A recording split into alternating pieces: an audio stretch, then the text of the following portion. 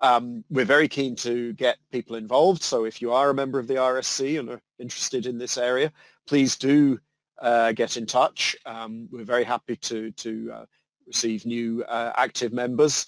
And we're really looking at scientists who cover all applications of chemistry on the industrial scale. It's really all about bridging the gap between process chemistry and technology and promoting innovation and promoting inclusion of all parts of the community.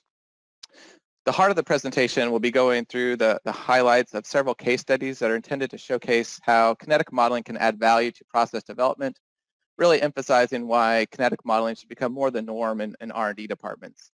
Several of these case studies stem from my own work, while others stem from webinars hosted by Scale-Up Systems or other publications.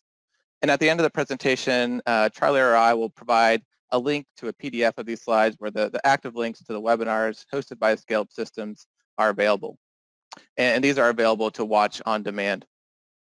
You can see from my Monty Python cartoon here, I'm really trying to play to the crowd a bit with a reference to some British humor, but as this cartoon implies, this presentation is very much a persuasive piece on why kinetic modeling is essential and what it can do for you in process development of reaction. And what this typically means to me is modeling with a specific purpose in mind and applying the modeling at the right time in development. We highly encourage people to consider minimizing the terms and equations in their models for kinetic modeling and just focus on the critical elements of the process they wish to design. Another theme is new procedural changes that are often only realized after developing a kinetic model and understanding the mechanism. This could simply be a new heating or cooling profile, or it could be the order of addition of reagents, or even new reagents or reactants that leverages the knowledge gained from studying the reaction kinetics. This work involved a biocatalytic transamination for the production of dextroamphetamine from phenylacetone and isopropylamine. It was catalyzed by a transaminase. In this model, we really focused just on the critical elements to achieve success and to answer the key questions and concerns for scale-up. In this approach, we really avoided expending a lot of effort making a perfect model. And to expand on further what I mean here, we did not try to model the few impurities that are formed, as this was a fairly clean reaction. And in addition, we did not try to model across an expansive parameter space, as we found that there are some significant limitations of the enzyme to be active at high temperatures, high organic content, or extreme pH ranges. So we really limited ourselves to modeling a fairly narrow but achievable operating space.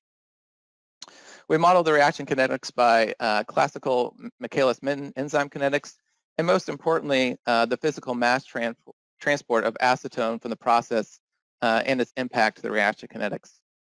So to maximize our yield of this particular reaction, we found it was necessary to push the equilibrium towards higher yield with high excess of isopropylamine, and also to pull the equilibrium towards higher yield by removing acetone through a nitrogen sweep. This reaction tended to take over 24 hours to reach reaction completion, and the rate and yield was very variable with the nitrogen flow rate into the reactor. So the reaction kinetics were still at the forefront of the problem, but we focused our modeling efforts on the purpose of understanding the impact of the nitrogen sweep, as it was seen critical to our a successful scale-up. As shown in the slide, we modeled the reaction kinetics using the proposed mechanism shown in the process scheme to the left. And in addition, these reaction rate equations were combined with the mass transfer rate equation for acetone leaving the system by the nitrogen sweep. And luckily, we were able to track all the main species, including acetone by HPLC. So in these graphs I've shown on the right, I've shown the consumption of phenylacetone, the formation of dextroamphetamine, and the solution concentration of acetone in the system. The solid lines here represent the simulations, while the points represent experimental data. And as you can see, the model was able to accurately predict the reaction kinetics and the behavior. As you may note here, we also evaluated different scales, different flow rates of nitrogen, and scenarios where the flow rate was too low or completely interrupted, causing the reaction to slow or to stall. After measuring the KLA of acetone mass transfer and new equipment, we could then accurately predict the interplay between the chemical and physical rates, and therefore we could predict the time it would take to achieve our desired yield for a given mass gas flow rate, and also plan for the nitrogen flow to achieve the reaction time and succeed in scale-up. This type of work was especially helpful in our tech transfer and communications to our manufacturing colleagues to explain why so much nitrogen and high flow rates were required, which was atypical for our plants. Virtual experiments and contour plots really provided a valuable tool to communicate the impact of the parameters on the reaction performance and aid our selection of a design space. As shown in the bottom figure here, a trapezoidal design space was selected in what we call the worst case projection of the parameter space. This approach reduced the parameter space and simplified our communication to the parameters with the greatest influence on the reaction performance and the parameters with the greatest risk for variation. This design space was ultimately presented in a QBD filing of the drug substance with the health authorities, where we specifically highlighted the use of the model to aid our design space selection. The software is completely tailored towards kinetic modeling and is intended to be a tool for every chemist and engineer when studying reaction kinetics. Some of the really nice features can be seen in this animation.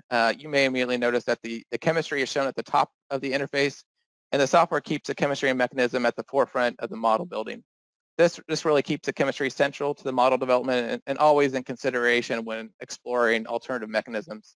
This is preferred by many chemists and engineers, such as myself, rather than reducing the chemical structures to abstract letters and formulas in the software where the underlying mechanism or chemistry may be forgotten.